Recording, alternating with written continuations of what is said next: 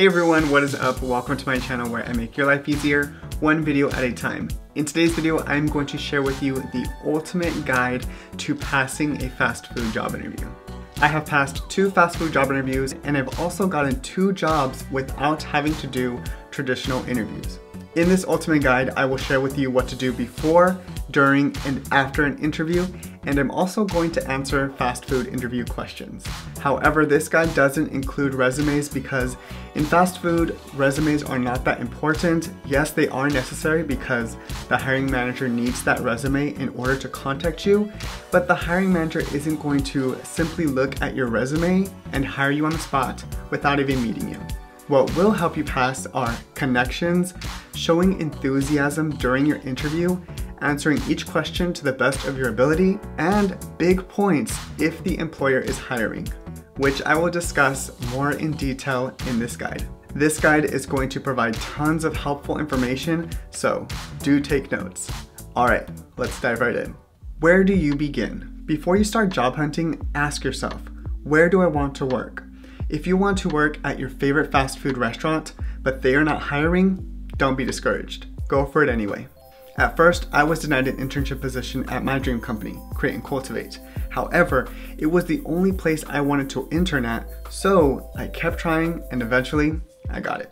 If an employer sees the passion that you have for his, her, or their company, it would be a mistake not to hire you. If you don't have a favorite fast food restaurant or you don't care, you just want to start making money, here is what you should consider before you start submitting your fast food job applications. Alright, so number 1 is find a fast food restaurant close by so you don't have to worry about transportation. If you are still in high school or you recently graduated, you may not have a car, so you may have to rely on a friend or a family member to take you to work. There will be times where they can't take you, so it is up to you to get to work. And as a fast food employee, it is your job to get to work on time, no excuses.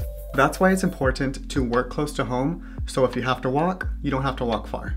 Save yourself the stress and work close to home. Why do you want to spend extra money on Lyfts and Ubers when you can take the bus for $1.50 or walk for free?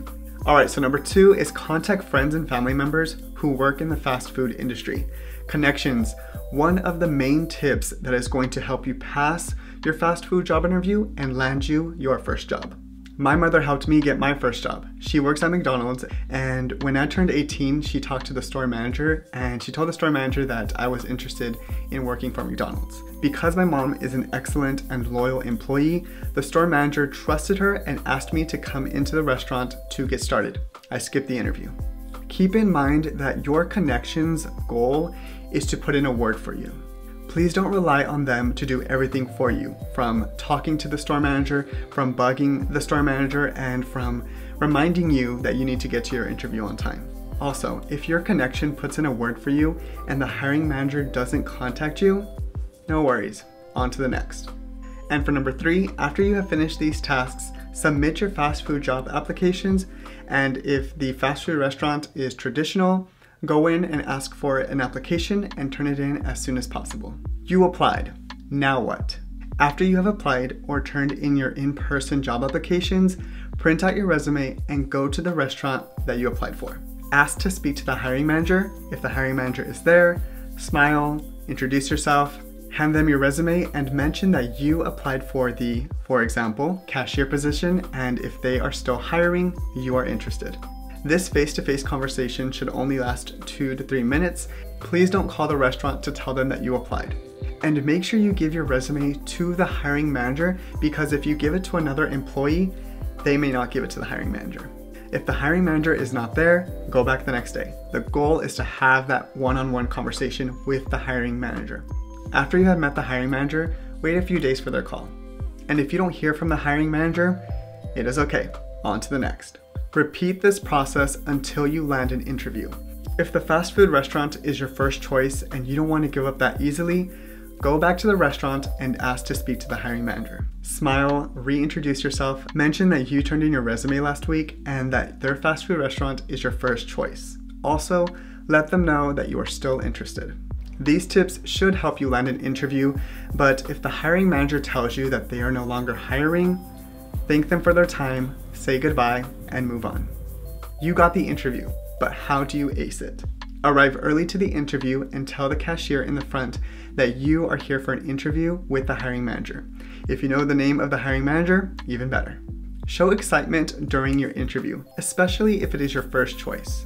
When I worked as a service champion at Taco Bell, I asked the restaurant general manager how a kid did during his interview, and she responded, not so well. She didn't hire him because he didn't have a bubbly attitude.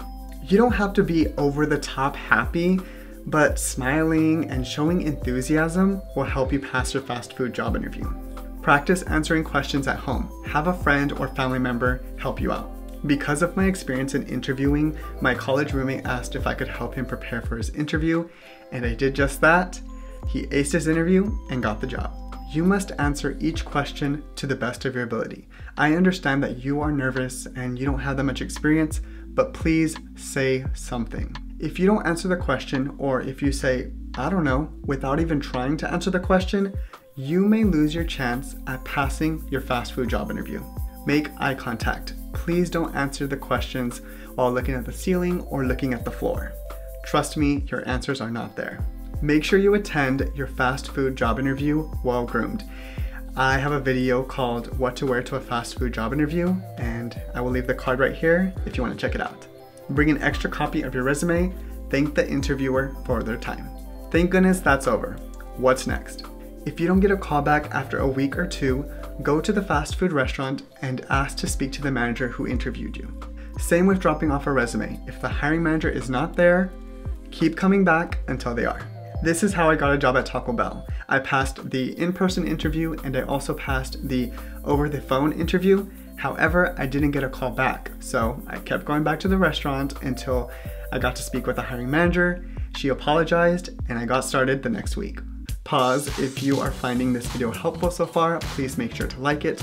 And if you would prefer to see this video in writing, I created a blog post on my website, Molding Excellence, where I transcribe this entire video. So if you would find that more helpful, if you would find it more helpful to take notes, well, it's already all written down for you. Check out that blog post. I will leave it in the description box. So let's get back into the video. All right, now it is time to answer fast food interview questions. I'm going to answer 12 interview questions. I am 24 years old, but let's pretend I am a senior in high school and I've never had a job before and I'm interviewing at Taco Bell. This is how I would answer the questions. Tell me about yourself. Well, I'm a cheerleader. I've competed in competitions and I've also cheered at football games. I'm also in drama performance. I was a lead in a musical and I performed in an improv show. And I also have a passion for photography. Where do you see yourself in 5 years? In 5 years, I see myself graduating from community college, then transferring to a university to pursue my bachelor's degree. What is your greatest weakness? My greatest weakness would have to be asking for help. I've always seen vulnerability as a weakness, but I'm learning that strong people know when it's time to throw in the towel and ask for help. What is your greatest strength? My greatest strength is not being afraid to go for it. When I saw that there was no guys on the cheerleading squad, it didn't intimidate me from trying out. Why should we hire you?